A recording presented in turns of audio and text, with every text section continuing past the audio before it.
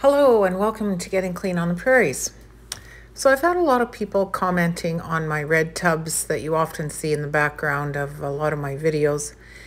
And these originally contain minerals that we give to our cattle. And once they have licked them clean, these tubs have so many uses. One being a great container for growing vegetables, flowers, fruit trees, and shrubs. These are about 30 gallons, and to fill them up all the way from top to bottom with potting soil can get very expensive. And it's really unnecessary, as most plants only need about 8 to 12 inches of space to grow properly. So in this video, I am going to share 9 ideas of materials you can use to help fill up your container and use less potting soil. So number 1 on the list are logs, branches, and twigs. These are something that most of us have in abundance in our yards or neighborhood, and they make a great filler for the bottom portion of large containers. They are slow to break down, they act as a sponge to help retain moisture, and also add some organic nutrients to your container.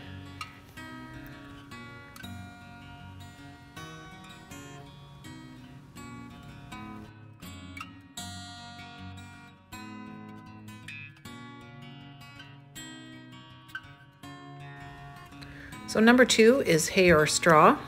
So if you are able to get a hold of some of this in your area, this is a great filler for your containers. I'm using some old rotten hay that we took out of a old rabbit cage of ours, which makes a good organic addition to the tubs. I'm also going to be using some of our pea straw that I have a large supply of as well.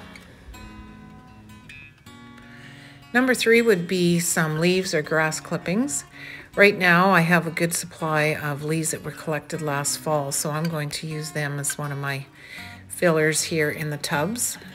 If you can, rake up your grass clippings or collect them on your bag on your lawnmower and toss them in as well.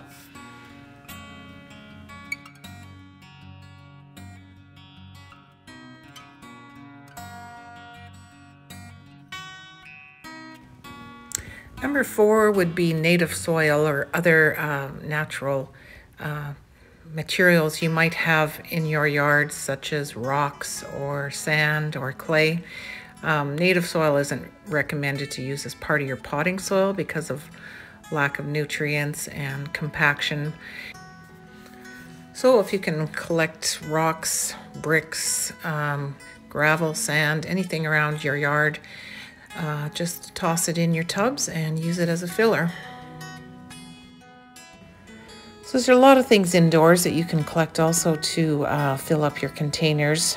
Number 5 being kitchen scraps and other compostable food items that you collect indoors for your compost bin.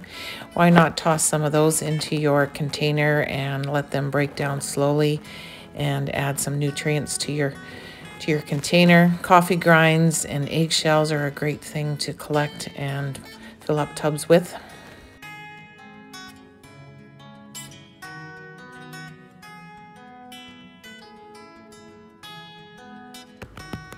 So number 6 would be non-compostable recyclable items such as juice jugs, Tetra Paks, pop cans, food containers, milk jugs.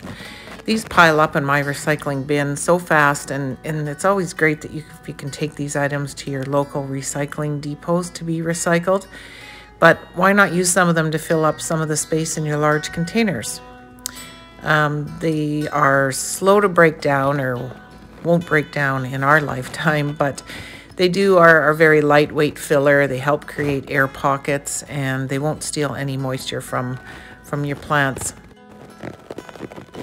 So number 7 would be packing materials such as styrofoam or packing peanuts, something that's lightweight. If you're like me and do a lot of online shopping or have a small appliance fetish, you end up with a lot of styrofoam pieces and packing plastic that you might as well keep out of the landfill and use to take up some space in the bottom of your containers. So if using styrofoam and plastic is something that you prefer not to use your containers, there is another better option, and that is number 8, being compostable, recyclable items such as paper towels, egg cartons, toilet paper rolls, newspaper, junk mail, paper from your shredder, used Kleenex, used paper plates, cups, napkins. These can make a great organic addition to your containers that will break down slowly and make a great snack for the worms. So the last item idea is number 9, towels, rags, and clothing. So this is something that a lot of people don't think about using as a filler in their containers, but they are very slow to compost down and so not ideal for our regular compost bins. But things like old tea towels, smelly dishcloths, holey socks, worn out bed sheets, ripped bath towels, t-shirts, and how about blue jeans? A lot of blue jeans are made from 100% cotton. My husband wears his work clothes until they are literally falling apart, so donating them is not an option.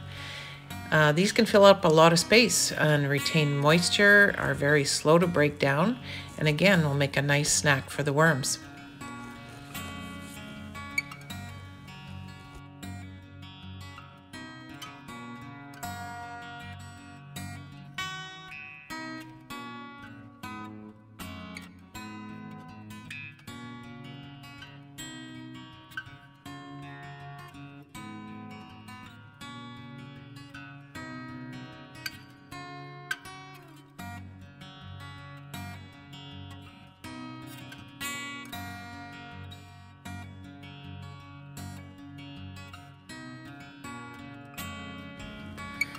So I hope that you will try using some of these free items in your large containers and help save on using a lot of potting soil.